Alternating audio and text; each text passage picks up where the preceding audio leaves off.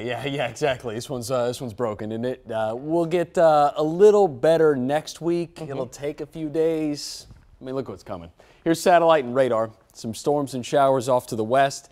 Even where we are now, it looks dry on radar. You get a big picture and you think, okay, there's not much going on here, but a lot of low-lying clouds have pushed just enough moisture in for this light drizzle and mist. I mean, just get it over with, rain and be done with it, but that's not the case with this system. It's just sticking around. As we zoom in closer, some of the radar returns that are closer to the actual radar beam there in Sterling are being picked up because they're closer to the radar.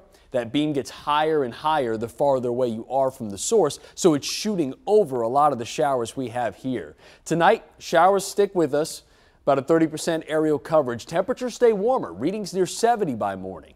That'll set us up for a warmer day tomorrow, upper 70s. Scattered showers in place, winds out of the south at 6 miles per hour. It'll stay active here through Friday into the weekend. A lot of that's tied to what happens with Helene. Let me time out the next couple of days, then we'll look at the tropics. By 11 p.m., scattered showers work their way in. Again, light mist and drizzle still with us this entire time. Into Thursday, a little bit of a break, but as we go through the second half of the day, that mist and drizzle still with us through 6 p.m., about 24 hours from now, into the evening hours, scattered light rain, and then into Friday morning. Here comes the bulk of the rain. And some of that could be from some moisture from Helene as it makes landfall. And I know it's really far away, but this system is huge. There it is spinning away. That's the remnants of John in the Pacific, 85 miles per hour. And the latest track, which was just updated as we zoom into the Big Bend area of Florida, strengthened this to a Category 4 hurricane before it lifts north into the west. So again, still pretty far away, but into Friday, we could get some of the outer rain bands from this system in our area.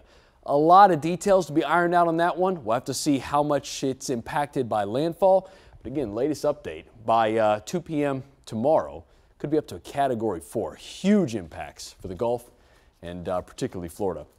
Your 7-day forecast in the week ahead sticks with showers next couple of days and even a small chance into Sunday. What was looking a little more dry now changing a bit because of the influence of that tropical moisture to the south. We'll keep a close eye on every model run that comes in, but it could be several days before we get a break. I think showers stick around to the Tuesday morning before gradually tapering off. Wednesday looks dry, partly cloudy, mid-70s. Best I got, Kaylee.